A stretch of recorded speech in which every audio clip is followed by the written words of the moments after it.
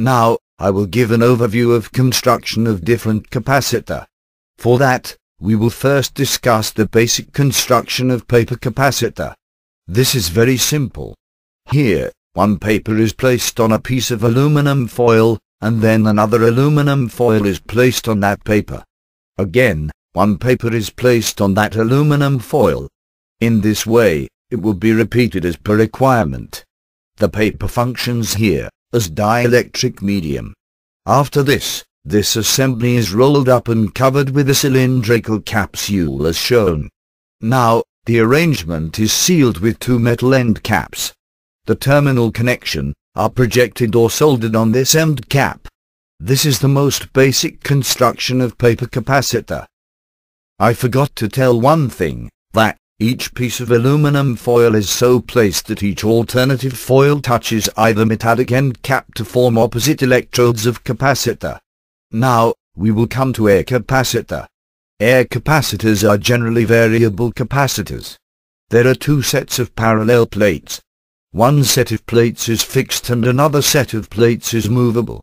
When the knob connected with the capacitor is rotated, the movable set of plates rotates and overlapping areas between fixed and movable plates vary.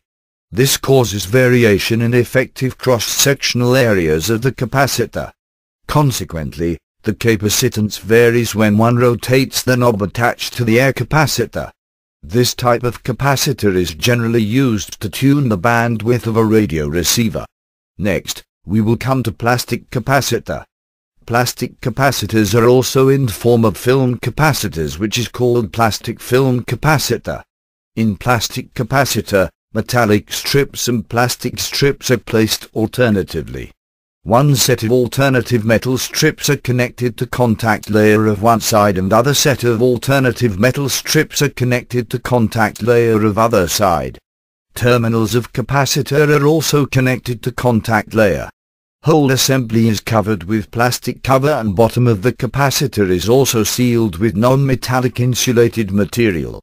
Now, we will come to ceramic capacitor. Here, one ceramic disc is placed in between two metallic discs as shown. Terminals of capacitor are soldered with metal disc as shown. Whole assembly is dipped into a liquid chemical of protective coating for covering the capacitor.